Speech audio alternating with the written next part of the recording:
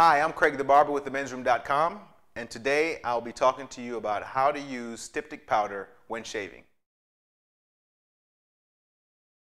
So styptic powder is generally a great substitute for using tissue paper on your face after nicking yourself.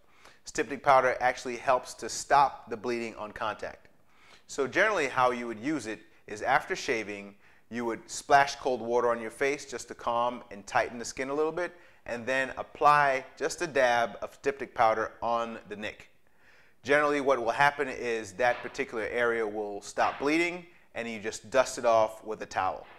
And that's it. You can apply your moisturizer or aftershave balm right after it and you should be ready to go out the door.